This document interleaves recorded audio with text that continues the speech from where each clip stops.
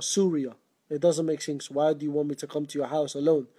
So basically, it got to a situation where I said to the sister, look, let's do this professionally. Look, I can give you the guy's number that will come and pick it up from you. And she's like, no, I want you to come because I want to give you a gift. So I turned around and said to my wife, look, I don't know, this is, what should I do? My wife goes, look, at the end of the day, you go around picking up. If you go to this place, to a house, make sure you're not alone. And what she means by that is make sure that when you do knock on the door, there is someone right there with you. Or say for instance, the brother could knock and you could just be right behind him.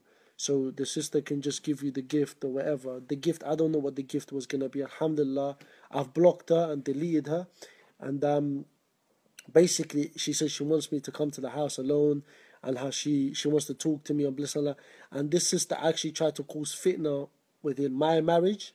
And what she done, is my wife contacted her and said, look, sister, my husband's told you, my husband's given you a number.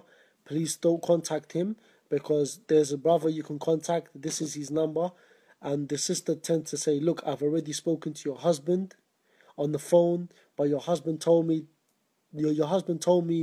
not to tell you because he knows you're going to get angry or so. And this sister is trying to cause fitna from a marriage, But alhamdulillah, me and my wife's relationship, Allahumma barak, no piece of low life is going to get in our way. You understand what I'm saying? And what people need to understand, in this whole situation with polygamy, I'm going to own up and say, look, it's not for me.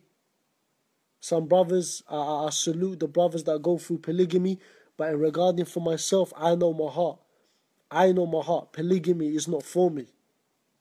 And it will never be for me. I would never change my mind. Alhamdulillah. And these sisters come forward and these sisters stuffalizing their message with, I can tell you're not happy. I can tell you're not happy. I'm some psychiatrist. I can tell you're not happy. This and that.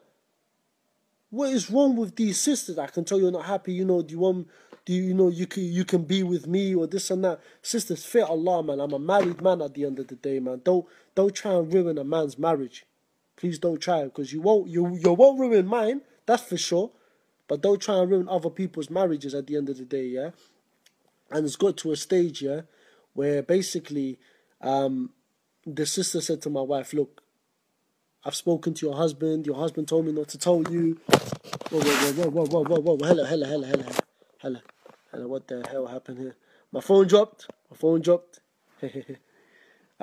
Basically, the sister came forward and said that, look, I need to tell you that me and your husband have spoken. And I've never spoken to the sister, so I don't know why she's trying to cause fitna. So I blocked her and deleted her.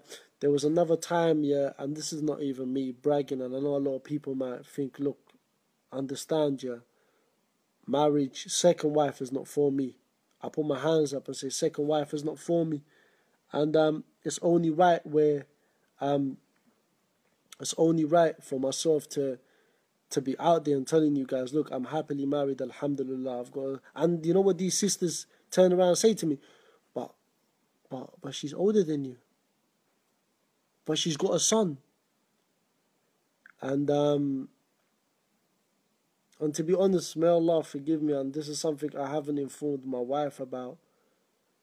But when certain sisters, I think they want to get married, or they want you to show them attention because they want you to fulfill their desire. You understand what I'm saying? So this is a road I would never go down. And there was a situation where I spoke to the local imam from Lucia Masjid, where a sister was actually stalking me. She knew where I lived, basically not where me and but she knew where I lived. She was following me, and this is scary. When you got sisters like this, blood. Like, what kind of jinn are you? Like, for goodness sake, you're trying to ruin a man's marriage for what reason? To fulfill your own desire. Yeah, you were following me. She had pictures of me. I contacted the imam, and obviously not pictures like that, but I'm talking about pictures of when I was in hospital. I don't know how the hell she got in the hospital. Understand? This is after closing times, This is when I got stabbed. So basically, I contacted the Imam. The Imam spoke into the father. I spoke to the father. The father said, "Will forgive us. That will never happen." And he said, "We're going to deal with it," and so on and so on.